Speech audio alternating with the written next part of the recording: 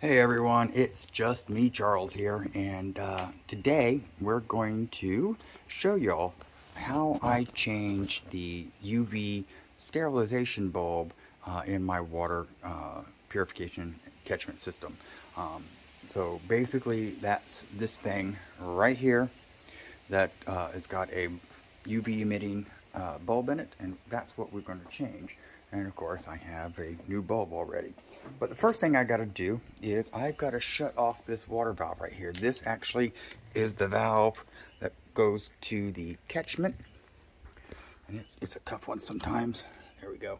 It goes to the catchment. It's the source, and of course it goes through here and into the water pump, which is the next step. Is I've got to basically kill the power to the pump.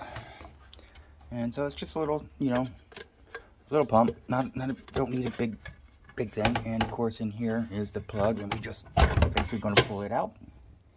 Put it down there because we have to drain the pressure off.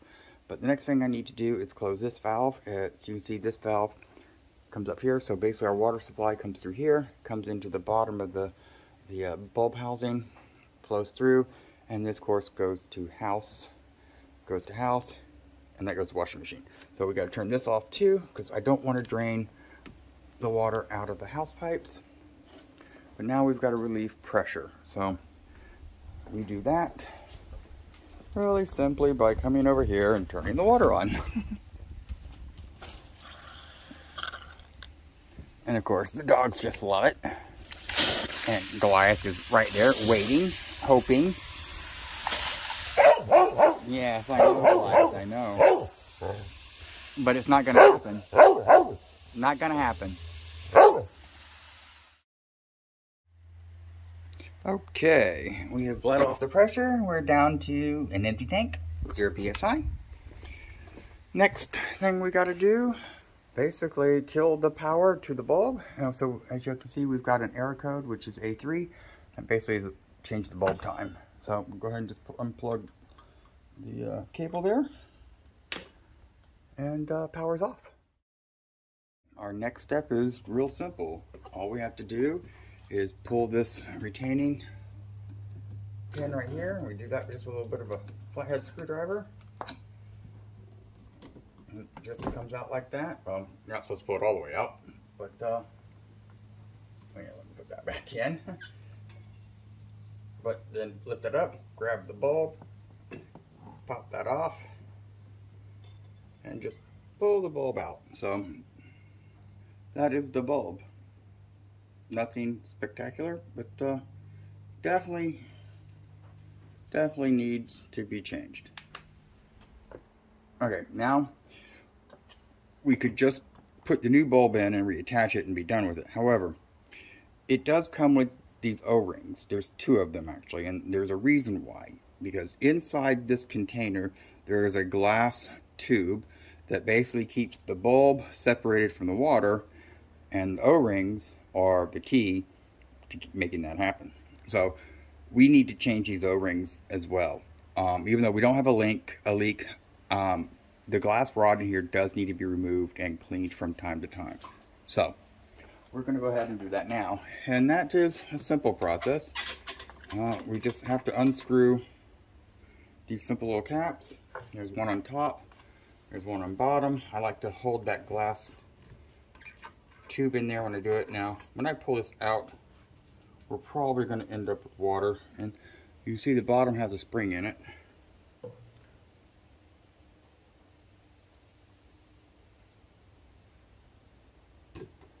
So I like to just give the bulb a little twist.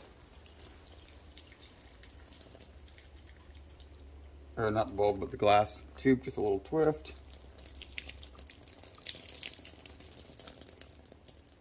And just roll that O-ring right off, the old one. And then just pull that out. You see, we still have the O-ring on top. Now, I don't know if y'all can see that or not. But you can see that there's brown on this tube, and it's on the outside, and that is basically just Take that off. And that is just basically dirt that gets through the filters into the water.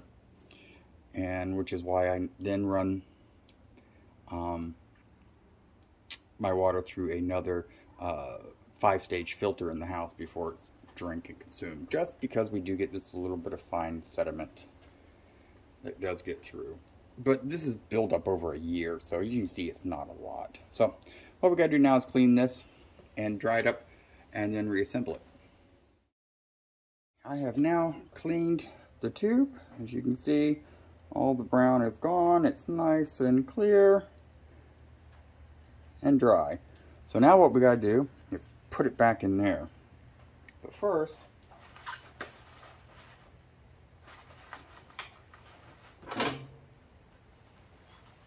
I need to get my new O-rings. And what we're gonna do is, we can see, I don't know if y'all can see it or not, right there. See that little black mark? That's where one of the old O-rings sat. So we know that's basically where we want to get this one, and I believe that's the bottom one. So we're just going to push it up. Just like that. Give it just a little bit of a wiggle so any rolls kind of straighten out a little bit. And now we're going to reinsert it. Now, I pulled it out of the top, but this time I'm going in. It's just easier on the O-rings and stuff. Or because of the O-rings and stuff, for me to just do it that way.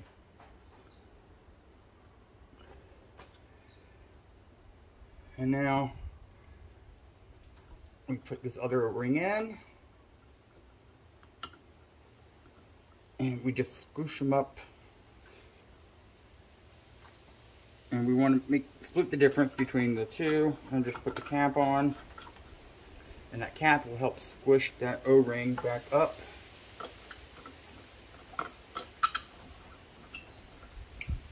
Into the place it needs to go. So tighten them, but don't over tighten.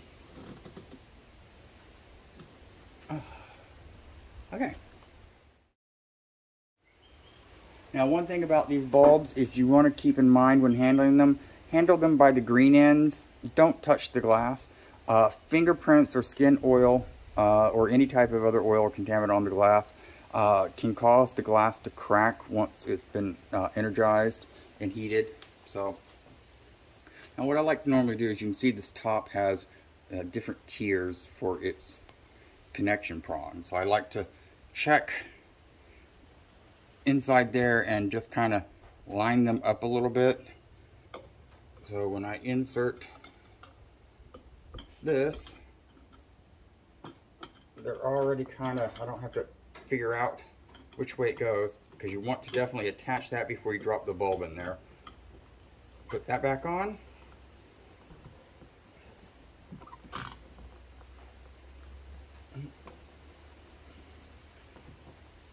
Push that retaining pin back in all the way. And we're done. Well, not quite. Next thing we do is we got to repressurize the system, which means we got to turn the water back on. First thing I like to do, of course, is make sure that I turn this back on, whereas I probably shut it off after I drain the water. And the reason is because when I plug the system back in and the tank or the pump kicks back on and starts trying to refill the tank, it can push all the air out of line. So, however, though, I need both hands to do this, so I'll be right back. Okay, we got it plugged back in. As you can hear, the pump is running, but I forgot to turn this on. Don't want to forget to turn that back on, and you normally want to do that first, so that way you don't burn up your pump. But we got some pressure going up, but we need to go close that hose over here. You see, we've got plenty of water coming out, so all the air's been pushed out. So we just turn all that off. And that should allow our tank to repressurize. Okay, the pump has fully charged the tank to about 45 psi. And I don't feel or see any water on the top. There is a little bit of water on the bottom there, but that is probably just because of the water that I let out. So let me find something to dry that off real quick. I grabbed a towel, so we're gonna now dry this off. And this is, of course, something I should have done, before I even repressurized the pump. Because that way, then I would know for a fact if there was water or not. So, give it a hand test. And now we just wait a minute. If there's a small drip or leak, it will show itself very quickly. And I don't feel any, so we should be good to go. For the final part, which is this little control box right here. What we have to do, of course, is plug it back in. And you would think, well, Charles, that's easy, you just plug it back in. And yes, it is easy to apply power to it, but we have to reset the counter on it so that it knows it's got a new bulb, and it can start counting down the year for it, because that's what we have to do with these, is change them with the year. So over here on the side, there's a button. So I'm going to push that button, hold it in. I'm going to plug the power back in. I'm going to keep pressing the button. Reset, let go. And now, I don't know if you can see, but we'll bring you up there to it. 365. That means we have 365 days until we have to do this all again. And there you go. That's how you change the UV sterilization bulb in a water purification system here in Hawaii. I do appreciate you watching. You have a great day.